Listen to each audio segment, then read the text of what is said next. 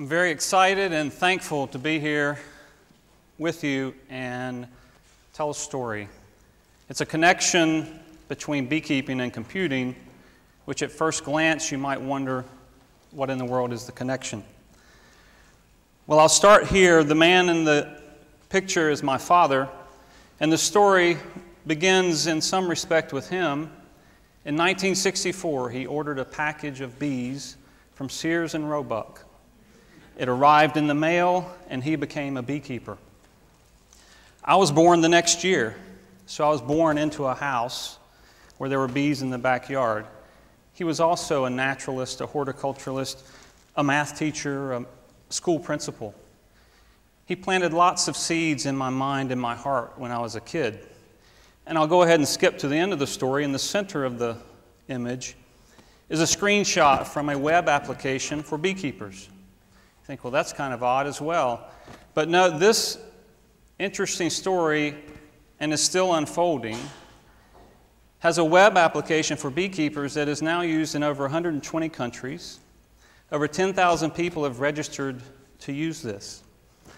So, over the course of the next few minutes, let me show you this connection and how that connection developed. Of course, the sweet part of this is the honey. This is a jar of premium sourwood honey, which we are known for in this region all over the world. So just like others, let's have a little audience poll to get you going. And I know the apparatus is working because I've seen you participating already, but let me start with an easy question. How many of you eat food? Raise your hand. Everybody had better raise their hand, okay? That's not such an odd question, though, when we're talking about honeybees, because a lot of the foods you eat are dependent on honeybees for pollination or for enhancement of the fruit. So let's continue on the honeybee side. And how many of you have heard a story or read a story in the last, say, year about honeybees? Raise your hand. There are actually 3 TED Talks centered on honeybees, and I highly recommend you go listen to those. Any of you know a beekeeper? Quite a few. Any of you beekeepers? Anybody? Sort of? Yes? Good. All right.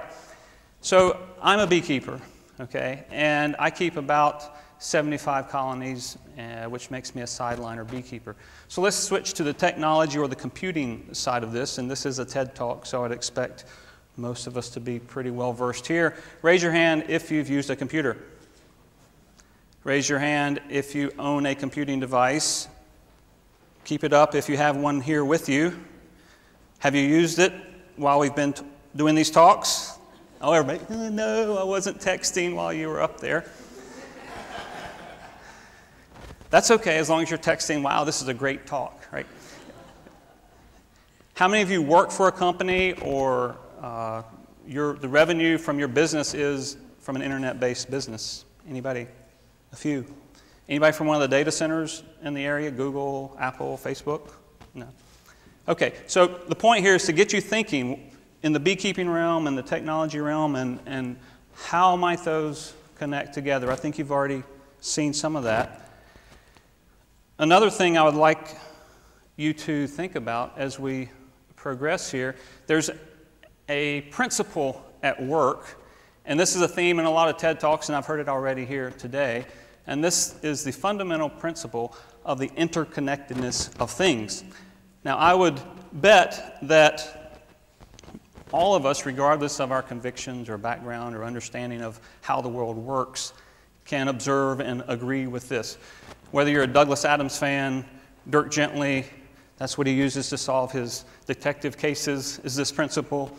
Or if you're a follower of teachings of Buddha or God of the Bible, that's where I stand. Or if you just use the internet, there is an inherent interconnectedness of things. So let me move to the next part of this story, the beekeeping side of me. It's a relatively new piece of my life, though again the seeds were planted early on. It took them a while to germinate and get going. And about 8 to 10 years ago, my wife and I began to think. We homeschooled our children. We lived on 1 acre of land, and we were thinking we need a better context for doing what we're trying to do. So we picked up and we moved from a 4-bedroom, 2.5-bath, comfortable house to a 3-bedroom, 1-bath house, 75-year-old farmhouse, no insulation. Your eco box has it beat, and on 65 acres of land. And our motivation there was, again, to have a place to raise our family and teach our children.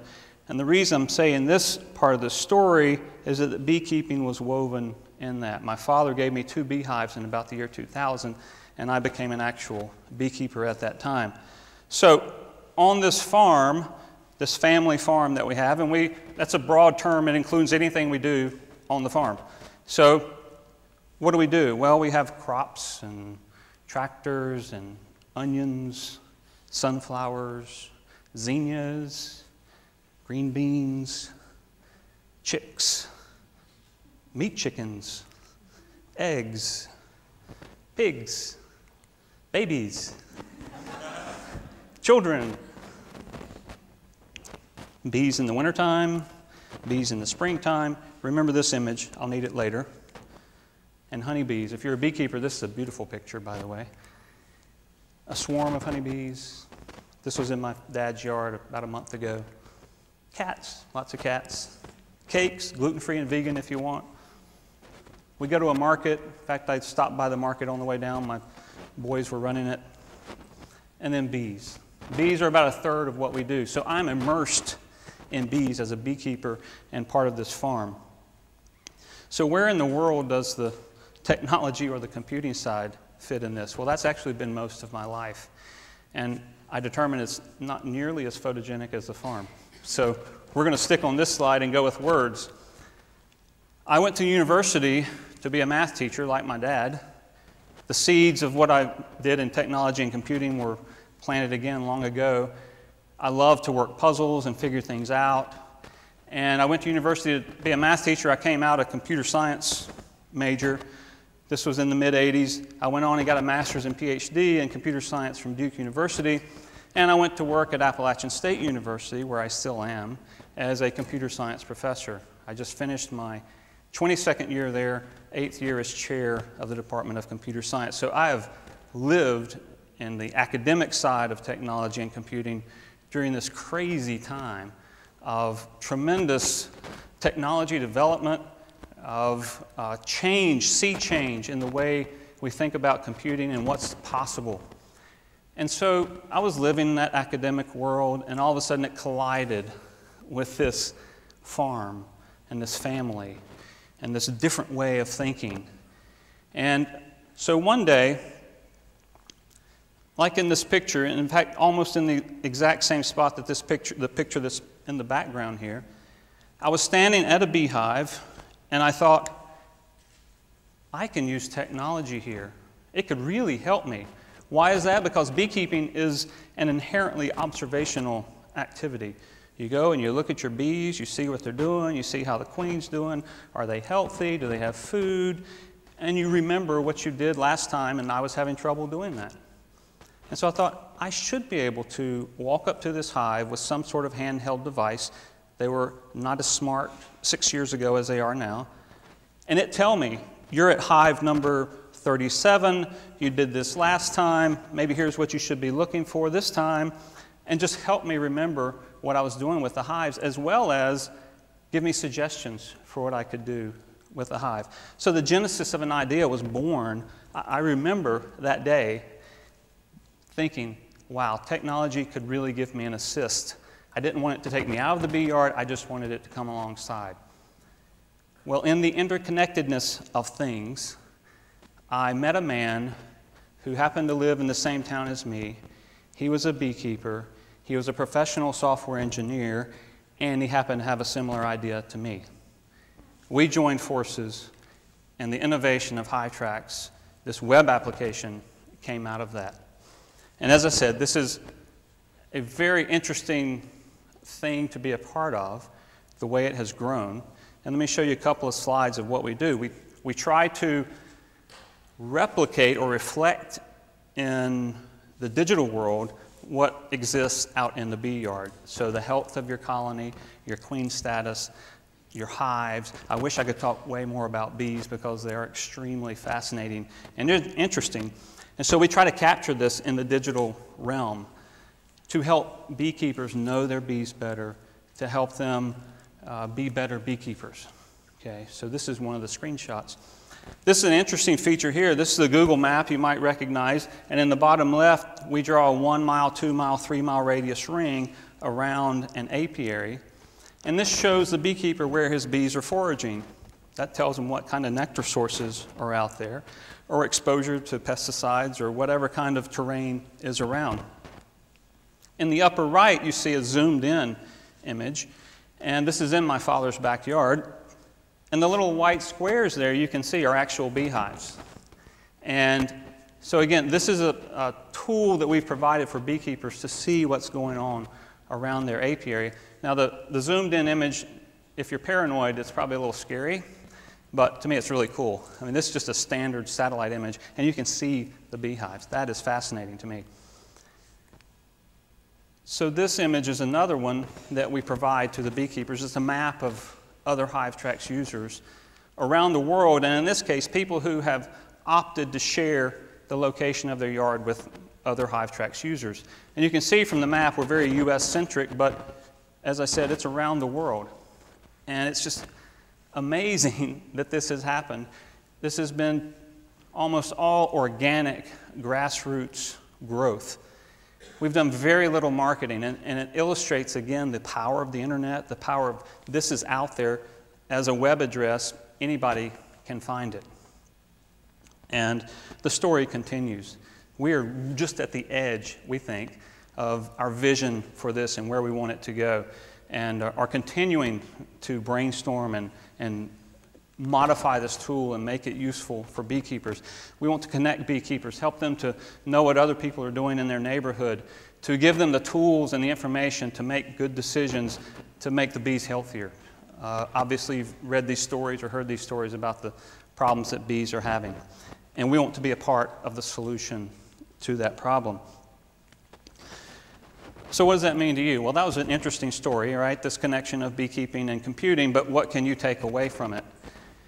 I ran across this quote a month or so ago, and my jaw dropped, because this describes my life for the past 8 years or so. And I think I would be a great case study for this particular quote. Joey Ito is the director of the Idea Lab at MIT, where lots of innovation goes on, obviously. And this was from his TED Talk this year. Focus on being connected, always learning, fully aware, and super present. Those are qualities that are required to be engaged and to be innovative.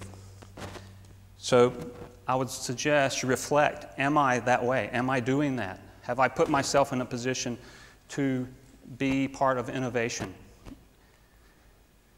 The next question you might have is, well, what can I do? Well, I want you to help complete this thought. Joel Salatin, if you're not familiar, he's very big in the local food movement, farming, pasture poultry, things like that. And with our farm, we're big fans of his. Anything worth doing is worth doing right or well is the typical response, and that is correct, except Joel Salatin puts a different spin on it. He says anything worth doing is worth doing poorly. You kind of scratch your head, really? Yes. Why? Because you often fail, and generally do fail the first time you try things. You probably don't remember trying to walk, but when you learned to walk, there was a lot of failure that went along with it. The point is, do something. And do things that are worth doing. Okay? So I would encourage you to take that to heart. Don't just sit on the sidelines, but get engaged, get fully engaged, live life to the fullest. So let me step back into the beekeeping and technology connection for a moment and tell you what I'll call a just so story. If you're a fan of Rudyard Kipling, he has these great just so stories about how things just happen to work out to create things. And this is a just so story. I had a long list of them. But this is me. I'm on the right there, in case you didn't tell. The other gentleman is a beekeeper from Tanzania, and we are in Kiev, Ukraine, last fall. How's that for a connection? Okay? I was at an international beekeeping conference called Appamondia with the web application, just trying to see what the landscape was like. I looked across the room and I saw this lady that I thought I recognized, but the only place I'd seen her was on Facebook. She has a store on Harvard Square in Boston, Massachusetts that sells varietal honey. I sell varietal honey. I wanted to sell some to her previous to this engagement where I saw her. And I had emailed her and got connected with her about selling sourwood honey. I see her across the room in Kiev, Ukraine, say, "Hello, are you Mary?" And she says, "Yes, who are you?" And I told her who I was, told her what I was there for. She said, "Well, you got to come meet somebody." She took me to the Tanzanian booth. I met David and the government contingent there. And it turns out that this web application will be a great tool to help in what they're trying to do. They're using beekeeping and honey production as an economic development tool in Tanzania. And this tool that I have, this web-based tool, we believe will help in that process, in the marketing and branding of the honey there. And so this crazy connection through Facebook, and then through me being in Kiev, Ukraine, and David being in Kiev, Ukraine, now we have this connection that's moving forward. And I have many more like that just kind of, I stand amazed in looking at these stories. So in closing, where are you in your life, in your living, in your thinking? I would suggest and insist or invite, whatever term you would like to use or that resonates with you, to join me and my family. I believe we have found a way of living and learning and loving with passion and conviction, that you need passion and conviction in order to be content, to be satisfied, to have purpose in your life. And so, in our case, it's a love for learning, a love for creation, a love for nature, a love for children, a love for family. That's all under this arching love of God that we operate under. But it's out of passion and conviction that we do these things. And I tell you what, it's a darn fun place to be. And I invite you to be there as well and to live your life with passion and conviction, and great things will happen. Thank you very much.